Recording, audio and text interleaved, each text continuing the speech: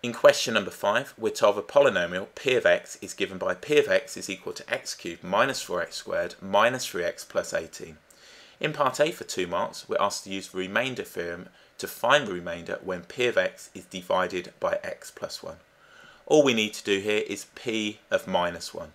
We'll have minus 1 cubed minus 4 lots of minus 1 squared minus 3 lots of minus 1 plus the 18.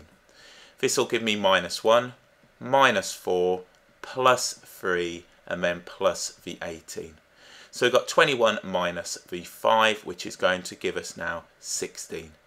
So we can say that when p of x is divided by x plus 1, the remainder is 16. In part B, the first part for 2 marks asks us to use the factor theorem to show that x minus 3 is a factor of p of x.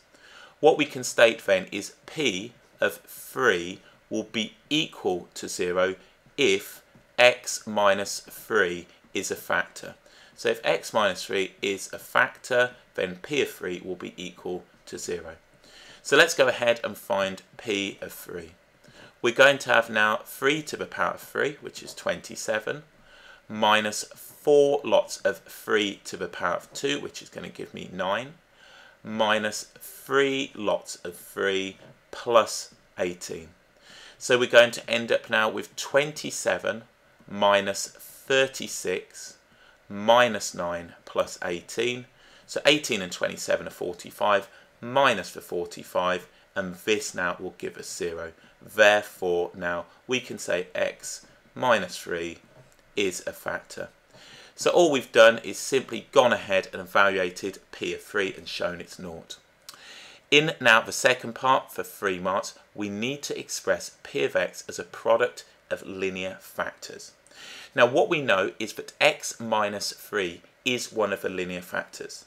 So what I'm going to do is set up an identity.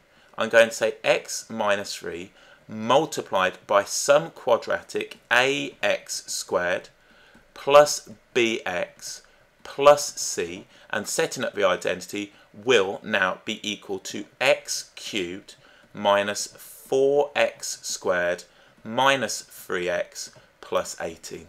You can of course use polynomial long division if you like.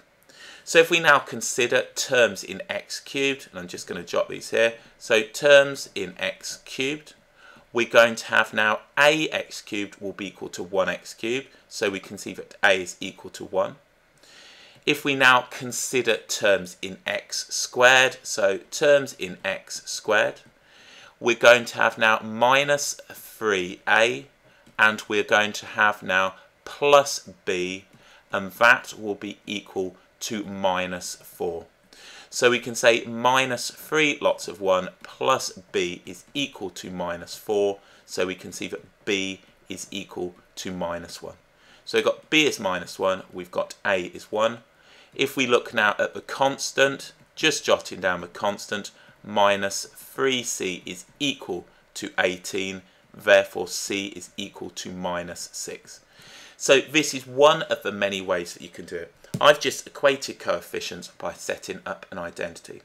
So what we'll have then is p of x, so we can write p of x will be equal now to this linear factor multiplied by the quadratic factor of x squared minus x minus 6. We can go ahead and factor this yet again. We've got now x squared minus x minus 6, so we could write this as x minus 3 multiplied by x minus 3 multiplied now by x plus 2. They want it as a product of 3 linear factors. You could of course write this as x minus 3 all squared multiplied by x plus 2. So that's what we have, product of 3 linear factors just here.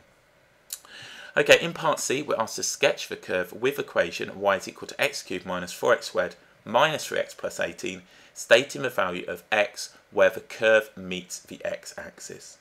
The question carries 3 marks and it's a cubic equation. We're going to have now a repeated root at x is equal to 3. So we're going to touch now the axis. So if I put this just here, we're going to have now this point right here, 3, 0, and we're going to have this point, which is going to be now minus 2, 0. We're going to have a positive cubic curve, which comes now from the third quadrant. We come up now through this point right here. We're going to turn round and just touch the axis at 3, 0, and then it will increase through the first quadrant. So that's what we have now. We're asked to state the values of x where the curve meets the x-axis. We're not asked for this point right here. We're not asked for the y-intercept. That's fairly straightforward. That's when x is 0. So this point would be 0, 18. We're not asked for that, and we can simply leave it like so. So what we'll have now are the points minus 2 and positive 3 for our points now where the curve meets the x-axis.